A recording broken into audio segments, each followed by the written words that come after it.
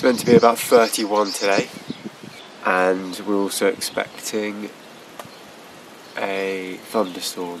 I'm a bit bunged up because hay fever is really affecting me today. So if I'm more muffled than usual, that's why.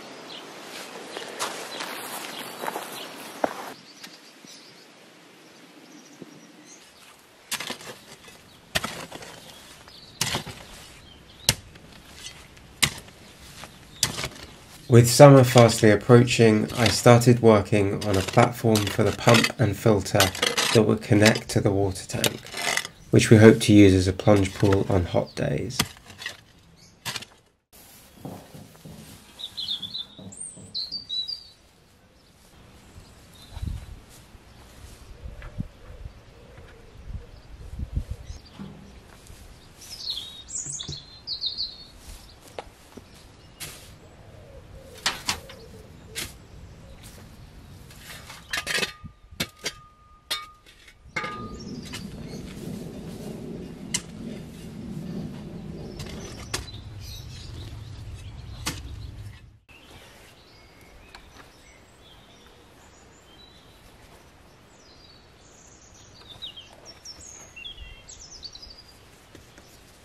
This is the kit, the pump and the filter that I bought last year.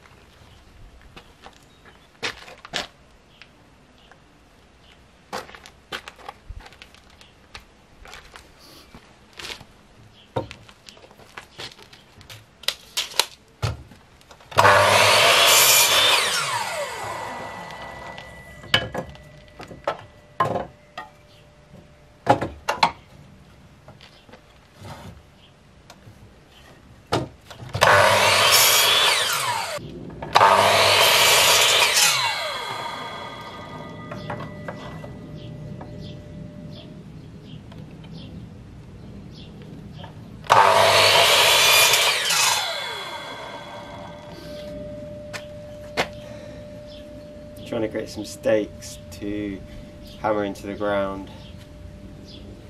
I'm not sure if that's sharp enough really, the soil is quite dry.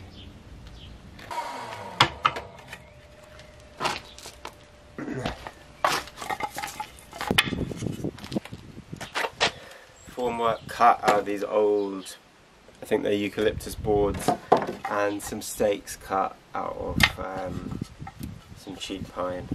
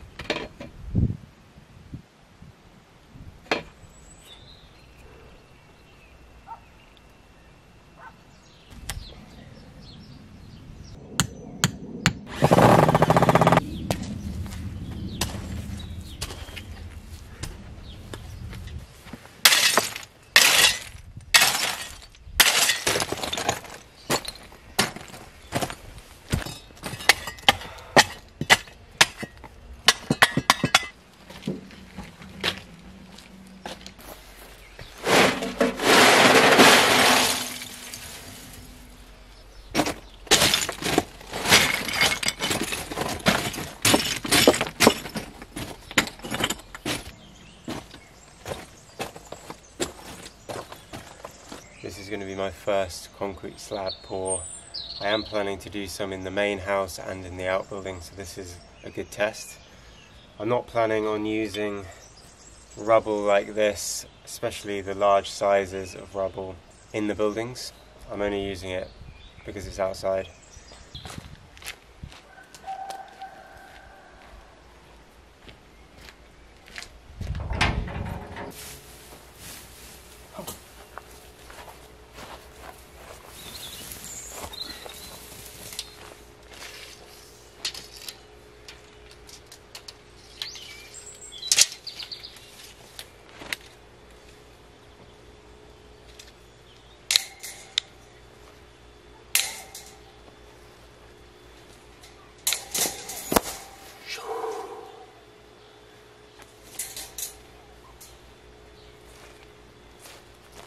There you go.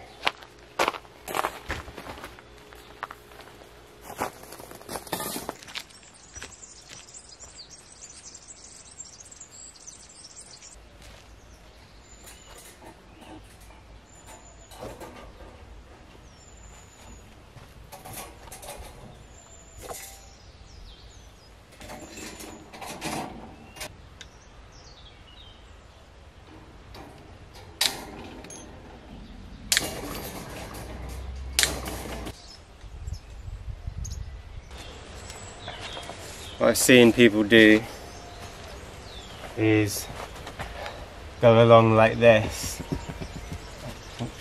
and sort of tamp down the concrete, making it all flat. And what I'm planning on doing is getting a piece of wood, duct taping or somehow fixing a spirit level to it, and then just doing it freehand. Probably won't be as easy or as accurate or as quick, but I think it'll do the job. And again, this is an experiment to see how it works.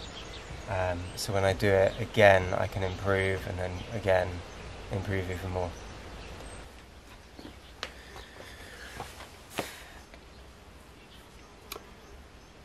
So today I'm planning on pouring the screed or the concrete for the concrete slab up by the water tank. I've got 3 bags of cement, a load of sand outside that's left over from the screed on top of the flat roof over here.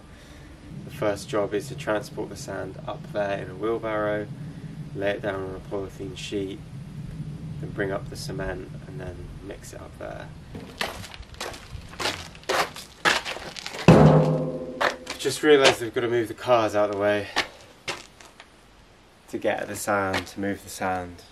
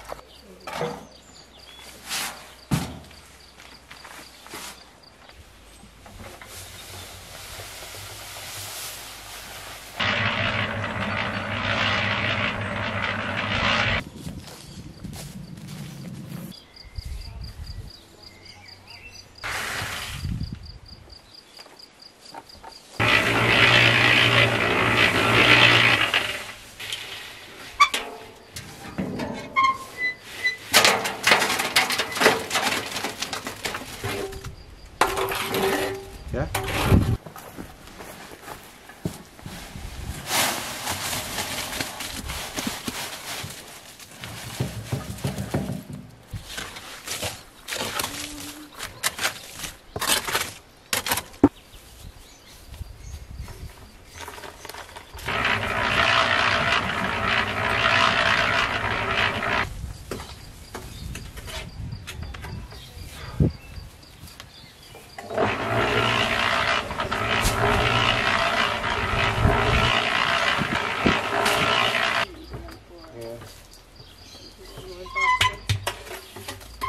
Turn it on?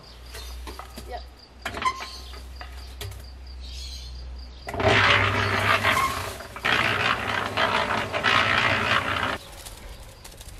Yeah, I don't know say that I like funky. Oh. I like it.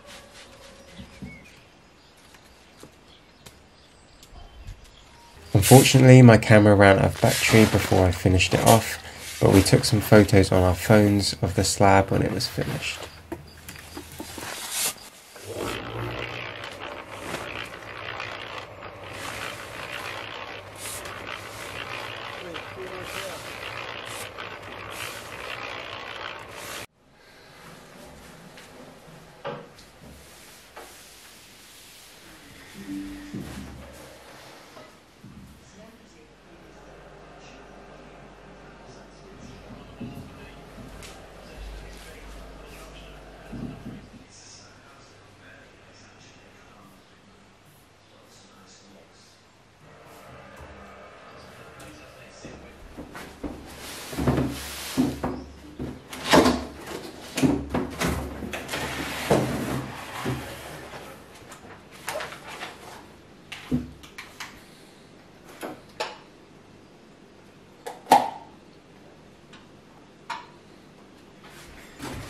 This video is sponsored by Bresser. Instructions. So this is the Meteo Champ HD by Bresser, also known as a weather station. When I worked an office job in London, I didn't really care so much about the weather. I wake up in the morning, if it was raining, I'd wear a raincoat and maybe take an umbrella, and if it wasn't raining, I wouldn't. And that's about as much as I looked at the weather report, the forecast, or anything like that. That all changed since moving to Portugal. So much of my life here revolves around the weather. From the house renovation to the daily dog walks, checking the forecast has become part of my daily routine. And that's why I reached out to Bresser, who kindly sent me this weather station. I've been using it for the past month, and it's worked perfectly, allowing me to monitor the indoor and outdoor temperature and humidity, wind speed, direction, as well as many other metrics I don't have time to get into. In this part of Portugal, there are high levels of rainfall and humidity. The weather station allows us to measure these levels, and we can manually control them. In the future, I plan to integrate a smart home system that will automatically turn on dehumidifiers and ventilators when humidity levels are high. According to these charts from weatherspark.com, for large parts of the year there is much more rain here than in London. We can also make use of the weather station in the garden by adding Bresser soil moisture sensors. These can be set up to automatically turn on a watering system in the garden when needed.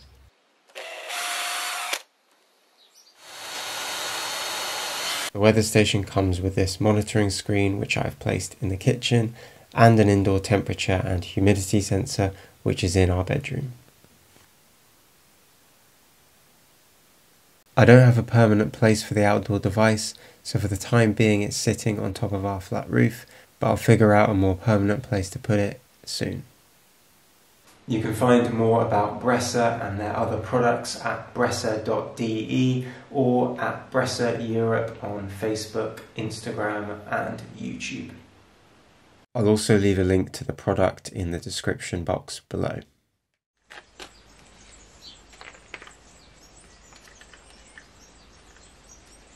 With the concrete platform for the pump and filter curing, I started to build a shed to house all of the gear and protect it from the rain.